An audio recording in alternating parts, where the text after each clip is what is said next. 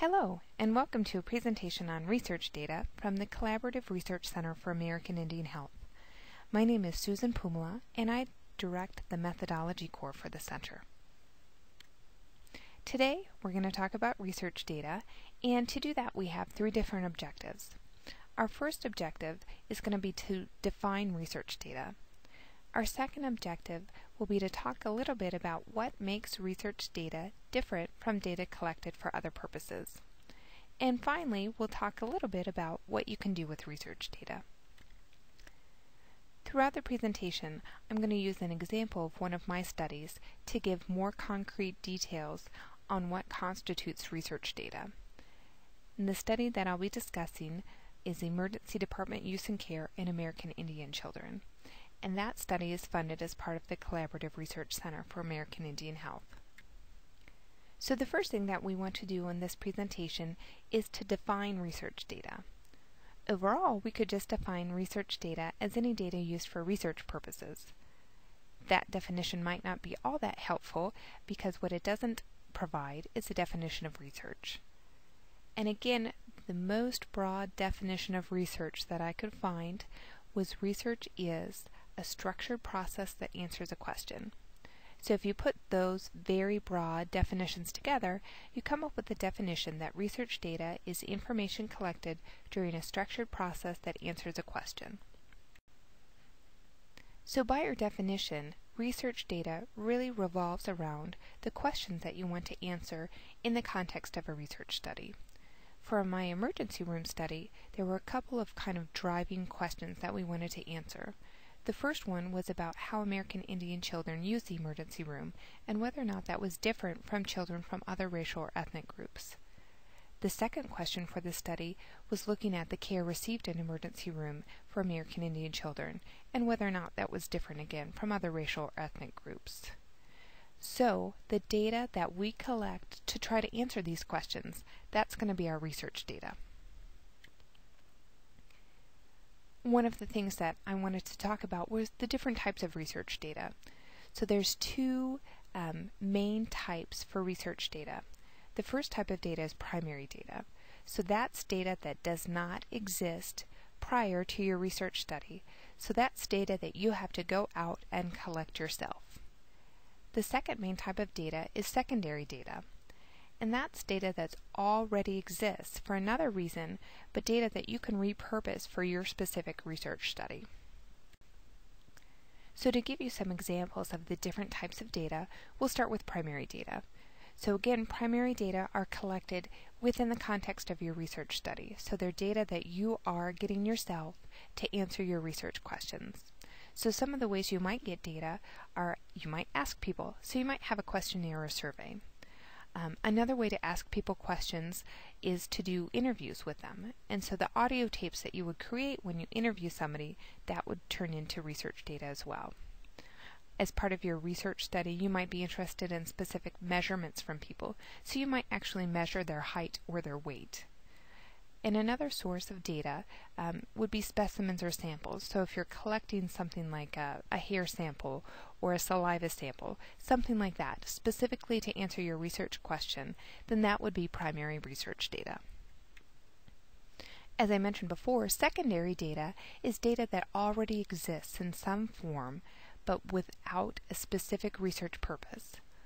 One of the main things that is used for secondary data are medical records. And you can think about it, medical records are a really good source of data. So you might have some of the measurements already. People have height and weight in their medical records. They might have measurements from some specific test, like a cholesterol measurement. They might also have information on disease. And so those are all things that you don't have to ask anybody, you can collect because they already exist in the medical records. Other sources for secondary data could be educational data, so you might collect information on test scores from students, or you could use something like the census data. So the census data has information on things like population density, income, and things like that that you might be able to repurpose for your research study. In the emergency room study, we have a lot of different modes for gathering information. So we have primary data. So we have survey responses, we have audio tapes of focus groups, and we have transcriptions of audio tapes. We also have secondary data because we also collected data from medical records of people who visit the emergency room. So you can see it's usually a combination of the two types of data that are involved in a research study. But it's still data that you are collecting or assembling from other sources that answers your main questions of interest. So next we want to talk about what makes research data different from other sources of data. And really the main thing that makes research data different is the specific set of rules and regulations associated with that data. Now that's not to say data collected for other purposes doesn't have any rules and regulations, because it certainly does. Data from medical records are protected by different rules and regulations. Data from your educational record are protected by rules and regulations. But for research data, it has its own specific set of rules and regulations that you have to follow. So the basic set of rules and regulations for research data comes in a couple of different packages. The first one is if your data involves human subjects. For human subjects, when you're doing research, you want to just make sure that you protect your individual study subjects. And to do that, usually you get approval from an institutional or research review board. So this is an independent body that kind of reviews your research and what you're doing and makes sure that it follows ethical principles. Some of the specifics that you might need to do for human subjects is to have an informed consent document. So if you're going to use somebody to participate in a research study, they need to know about the research and what their role is in that research. And then if you're using something like medical records, since they have their own set of rules and regulations, you will need an authorization to do that. So for medical records, it's a Health Insurance Portability and Accountability Act authorization. Other rules and regulations vary by what specific type of human subjects research you're doing, and so it's usually good just to start with an institutional or research review board to start that process of what regulations you need to follow. Now, if your study doesn't involve humans, but if it involves animals, then it's a different process. And you would have to get approval by an institutional animal care and use committee. And again, that committee is to make sure that the animals are treated humanely during the research project. So in the emergency room study, we had to go the human subjects route. So we have approval at 3 separate IRBs to do the research at our different sites.